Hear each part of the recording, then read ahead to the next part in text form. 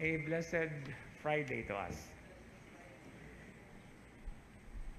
It is not uncommon, or it is commonly always pictured in the Gospels that when Jesus says something about declaring regarding the law or the teachings that the Jewish people really embraced, that they always keep silence.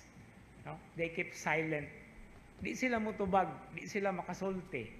Now, in today's gospel reading, the scholars of the law and the Pharisees whom Jesus actually were confronting were unable to answer his question because the question is actually a very important exception to the law. It is not something new. In other words, what Jesus was asking them, if your son or ox falls in a cistern, would you not immediately pull him out on the Sabbath day? This is one particular exception to the law of the Sabbath. What is the Sabbath after all? The Sabbath is a day of rest.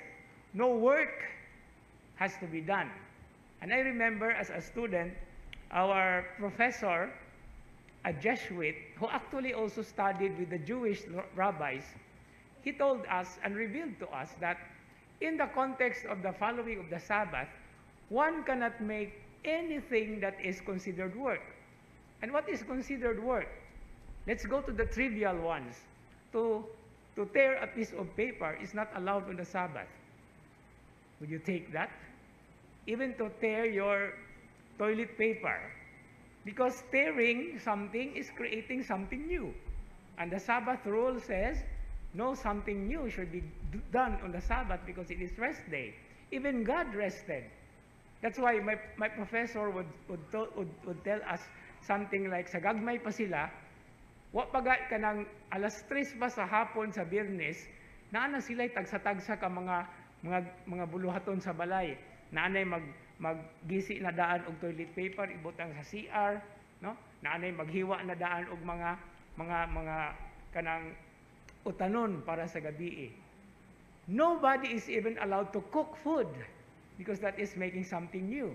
Even to put on and off the switches of the lights.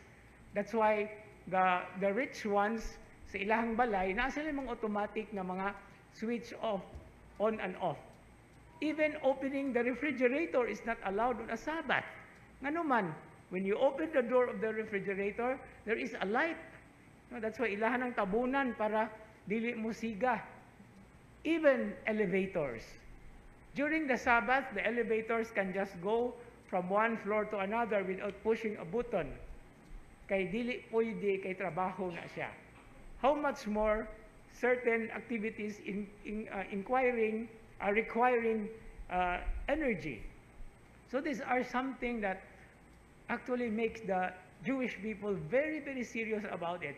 And anything against this is always considered against the law. But there is an exception. If your ox falls on the cistern or on the canal, you have to take it out because tomorrow, wala na kay gamiton pagdaro sa imuhang uma. No? And in other words, what is even more important than the law is life.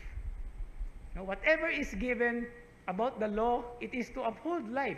So if it is against life, then the law is lifted up. That's why we always have the saying, there are always exceptions to the rule. But do not make the exception the rule itself. No, kanang ambulansya. Manong di mo na sila mutuman og traffic light. Okay, naam na sila gidala nga malatsyon ba or something.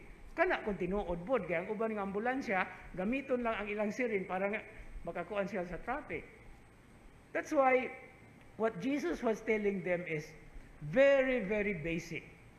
And they don't have to even answer that because they know it from the start. After all, they are scholars of the law.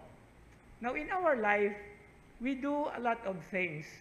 We also have so many rules and regulations to the point of sometimes suffering a greater value because of our personal, mga ka-stricto lang yun nato. Usahay mo ingon pa mangganita, stricto pa mangkas Ginoo oy. No? And this is where we have to take a look into. In every rule, there is an exception. But that exception should always be seen in the context of lifting up a higher value, and that value is life. And this is what we have to think all the time, to consider all the time. In fact, to embrace, because everyone's life is always valuable. And so as we continue this Eucharistic celebration, the only thing we can do as a start is to thank the Lord for this great gift that He has given us. In fact, this gift is connected with our continuous prayers for the dead. Not only during November 1 and 2 or the first 8 days of November, but all the year round.